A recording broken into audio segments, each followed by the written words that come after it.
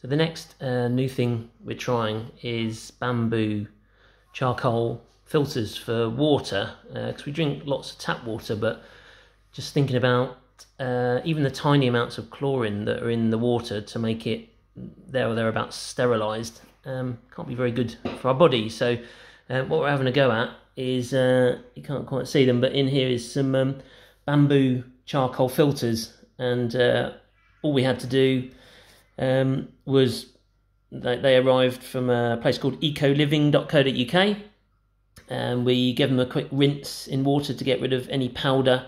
We boiled them for 10 minutes to sterilise and allow them to cool and dry, and then pop them in the jug.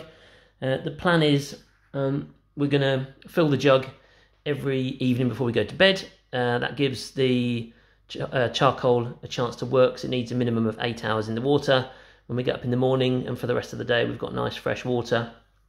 And then we're going to do the same with Arthur's water bottles that he has to take into school. So the evening before we'll pop a little piece in to his bottle, fill them up, and he's got nice fresh water to take to school that's going to be cleaned of any impurities like chlorine. So it's going to be an interesting experiment to see how we get on.